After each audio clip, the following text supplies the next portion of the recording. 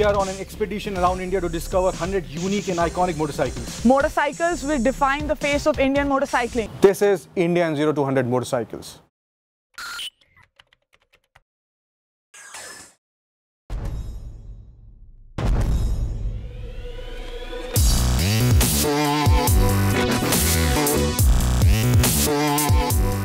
To design a motorcycle that could revive a whole company is a sign of genius.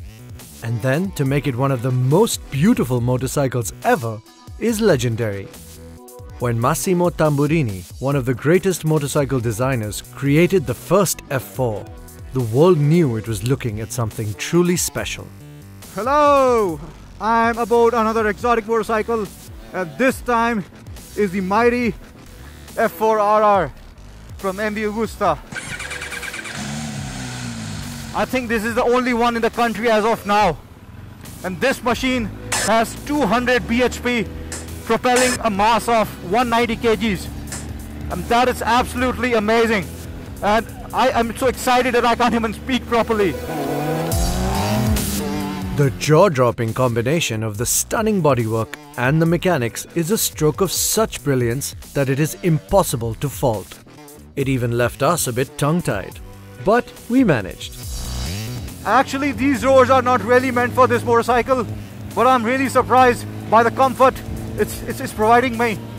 It's one of the most extreme motorcycles that you probably ride, and boy, I mean, I'm just loving it. The F4 was first introduced in 1999 with a 750cc engine and played the biggest role in reviving MV Agusta. This was a motorcycle which actually revived MV Agusta once again and made its mark on the world superbike market. Its inline 4 engine was derived from the Formula 1 cars of Ferrari, and hence the name F4. The F4 RR is one of the latest superbikes from this exotic Italian manufacturer. Its 4-pipe underseat exhaust system is so popular that it has become the identity of the F4 lineup. This trip is actually turning out to be one lucky trip for me.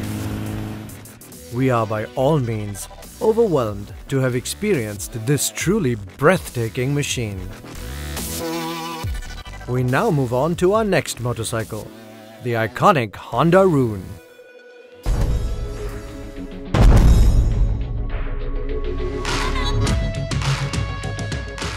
It is a moment where words fall short. How can you describe a motorcycle which makes words fail you? Don't wonder what we're talking about, for we're about to show you one of the most radical motorcycles to ever be put into production, the Honda Rune.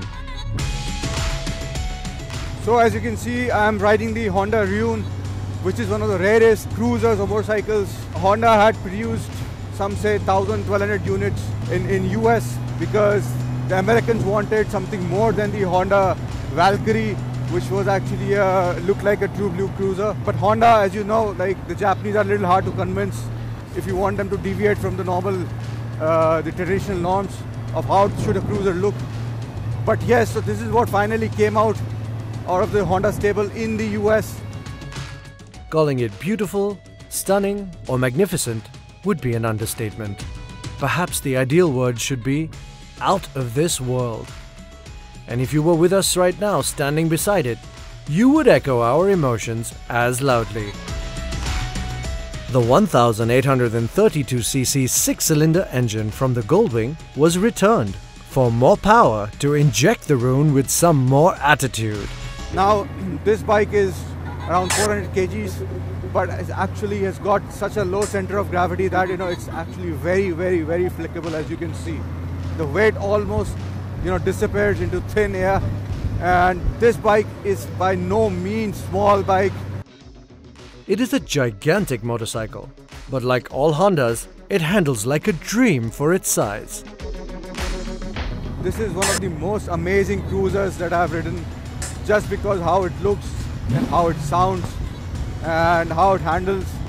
And the thing is that if you have one of these, then you've got one very rare motorcycle which is also reliable. When life throws us opportunities like this one, we just cannot help but feel tremendously lucky. Maybe our stars were perfectly aligned, Because no matter how many motorcycles we ride in our lives, we will never forget the Honda Rune.